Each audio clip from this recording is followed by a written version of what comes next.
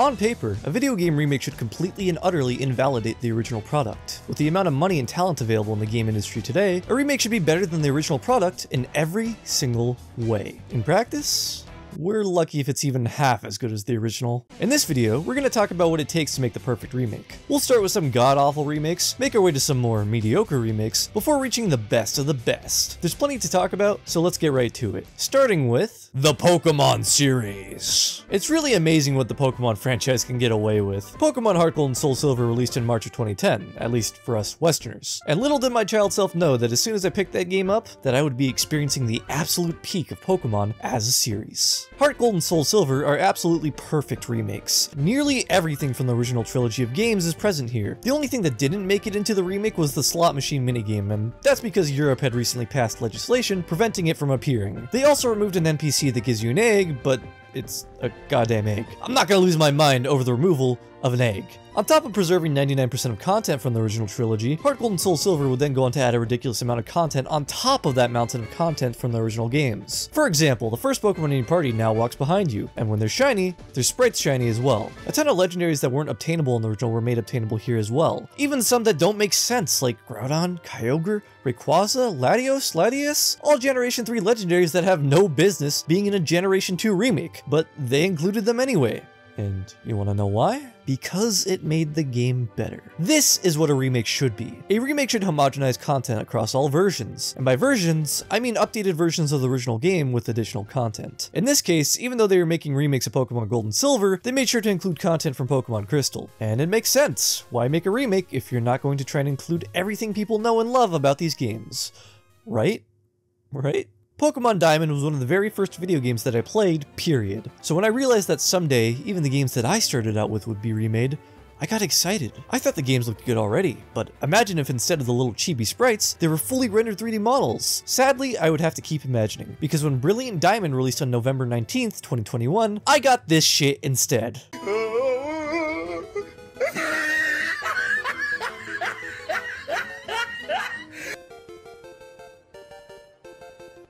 Pokemon BDSP are remakes of the DS games that came out in 2007. You wouldn't know it though just taking a look at them. Instead of going the way of, say, Omega Ruby or Alpha Sapphire with lankier 3D models that better fit the characters, Brilliant Diamond and Shining Pearl decided to be a little too faithful to the game's original art. It doesn't look bad, but it also doesn't look like an upgrade. It's faithful to a fault. Faithful to a fault seems to be the trend for a lot of remakes these days. I don't know if Heart Gold and Soul Silver just spoiled me or something, but growing up, I always thought that remakes were supposed to be the complete package, and then some. I mean, they are reselling me a game I bought over a decade ago. After all, it is objectively less work to recreate a game than it is to make one from scratch, so why not compensate that easier workload by filling a remake to the brim with extra content to make the player even happier? Well, because they don't need to. As I was researching information for this video, I stumbled upon so many comments defending the state of these remakes. And it's not just this one Reddit thread either. Look at any forum your little mind desires. Discord, Twitter, whatever platform it may be, someone is going to defend the cost-cutting measures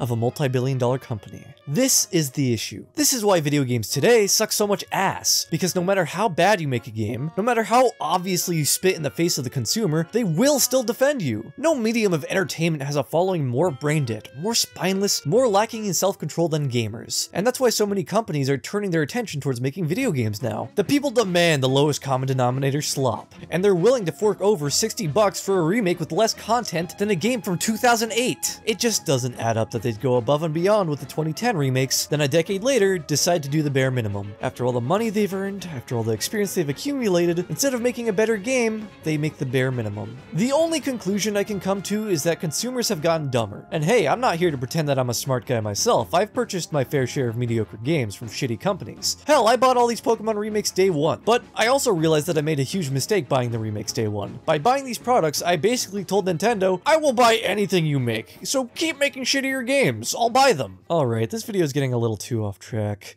Let's turn our attention to a remake that I believe to be absolute perfection. A remake so memorable, so charming, so legendary, that people still talk about it 15 years later. Punch-Out Wii. Something I want to get out of the way immediately is that yes, remaking a 5-hour NES game is an easier task than remaking a full-fledged RPG. But remember how I said earlier, I said a remake should make up for the easier development time by packing the game with as many extras as you can? Yeah, Punch-Out Wii is like that. Punch-Out Wii is what every remake should strive to be. For starters, there's zero reason to go back to Punch-Out NES. Every fight from the original is here, and some, like Don Flamenco, even have an additional phase to their fight that was not present in the original. On top of all the original fights returning, a handful of new fights have been added, some completely original, and some adapted from the SNES sequel, Super Punch-Out. This is already exceeding what most people would expect from a remake these days. All the content and then some. But the developers of Punch-Out Wii didn't think that Above and Beyond was enough, so you know what they did? They went and remade the game again. Once you complete the main game and become the Punch-Out champion, you unlock Title Defense, a sequel within a remake. In this version of the game, you must defend the title belt from all your previous opponents, and they're pissed. Everyone in Title Defense has a new design, a new backstory, and an entirely revamped moveset. For example, when you beat Glass Joe, your first opponent, that was his 100th loss. And in the Punch-Out universe, your 100th loss means that you're legally entitled to protective headgear. As a result, Glass Joe's fight is a lot harder because you can't punch the guy in the head. So, if Glass Joe loses 100 times and gets some protective headgear, does that mean...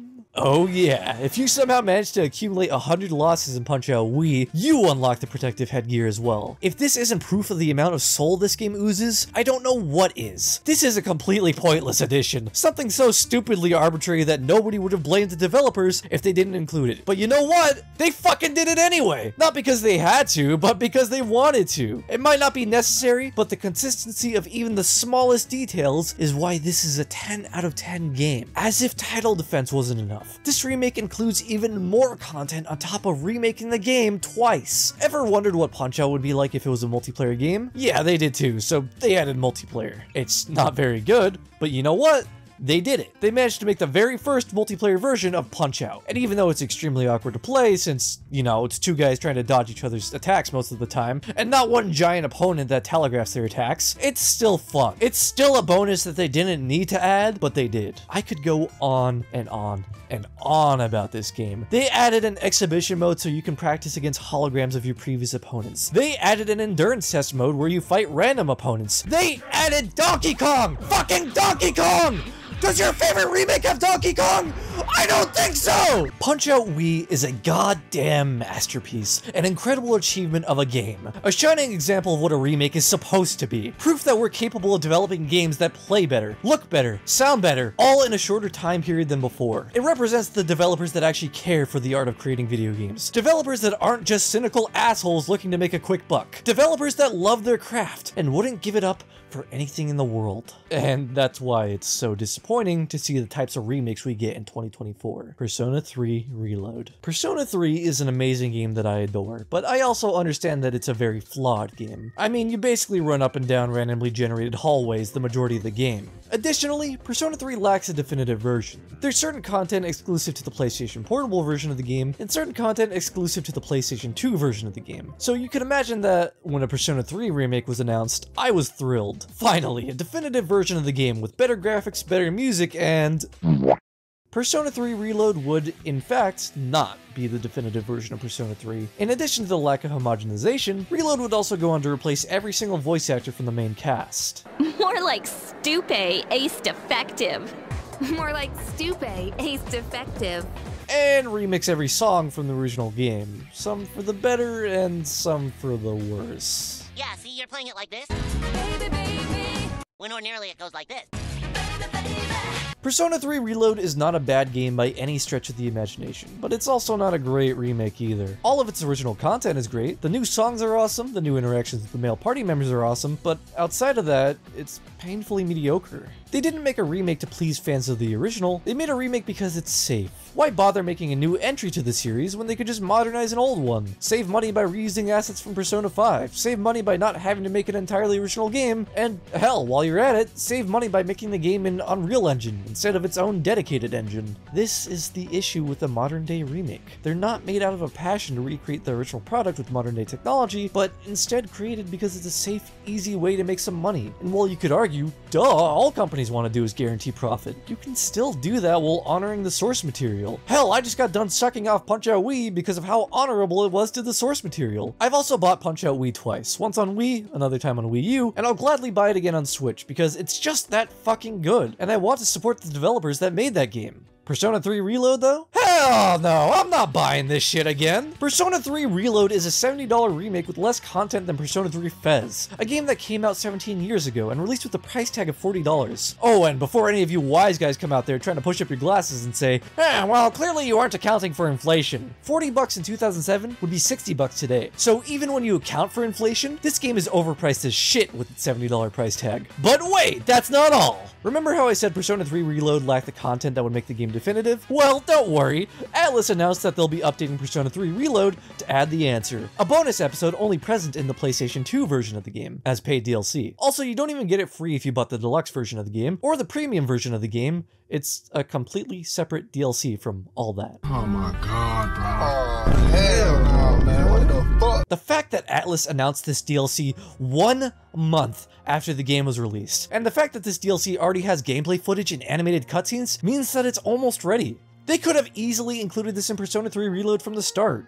But why do that when you could charge $70 for the base game, then charge $15 for the DLC, and make even more money? And this is what I mean by voting with your wallet. Companies are only going to get away with this if you, yes, you, the one watching the video, allow them to get away with it. If you continue to buy overpriced, incomplete games, companies will continue to sell you overpriced, incomplete games. So, you want to know how you can make a difference? Just buy good games. That's it. It's really that simple. You don't need Persona 3 Reload. You can get the original experience as intended for much, much cheaper emulating Persona 3 Fez. Or, hey, if you're not interested in playing Persona 3 anyway, how about picking up a good remake instead? I heard Resident Evil 4 was great, so why not give that a try? Or if it's RPGs you prefer, how about Super Mario RPG? That game just got an amazing remake too, so if you want to scratch that RPG itch, there you go. Stop defending these companies. Start voting with your wallet. Brand loyalty benefits absolutely nobody. It makes companies content with declining quality, and it makes consumers content with mediocre products. And if there's anything life has taught me, it's that you shouldn't settle for mediocrity. Change the world. My final message. Goodbye.